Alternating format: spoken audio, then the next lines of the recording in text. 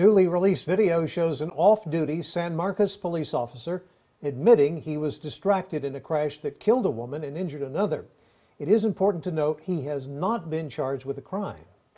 Now remember, this happened more than a year ago now. We obtained this video from Pam Watt's lawyer. She is the survivor of the crash and partner to Jennifer Miller, who lost her life in it. And you can see Ryan Hartman here cooperating with officers, and you actually hear him admit in one part of the video that he was distracted. Lockhart police recommended a criminally negligent homicide charge. The district attorney who is handling the case presented a distracted driving prosecution to a grand jury. The grand jury declined to indict. Now, as KXAN's Jayla Washington reports, Watts is questioning exactly what evidence that grand jury was able to see. Newly released body cam video shows just how intense this deadly crash was.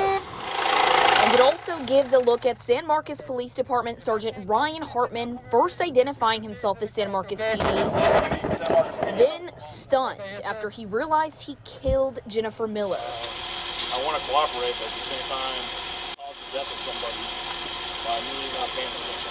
At that point, Hartman refused a blood alcohol test after officers found a beer in his truck on the crash site.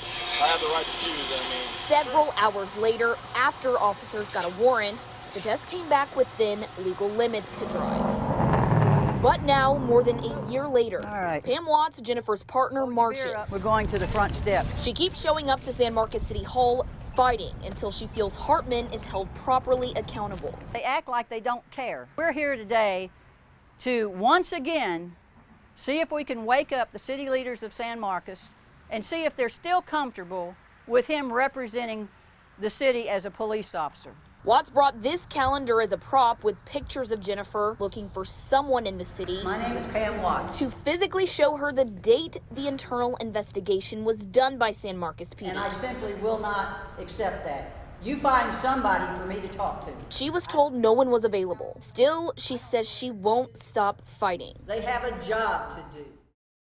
I did reach out to the Bastrop County District Attorney who oversaw this case to ask again if he could tell me whether the grand jury saw the body cam video. He said he's not at liberty to discuss that by law, but he did say he conducted his own review of the investigation and concluded that no criminal prosecution could be sustained based on the facts. Now, I also asked Hartman's attorney for comment, but did not hear back. San Marcos PD also did not want to comment.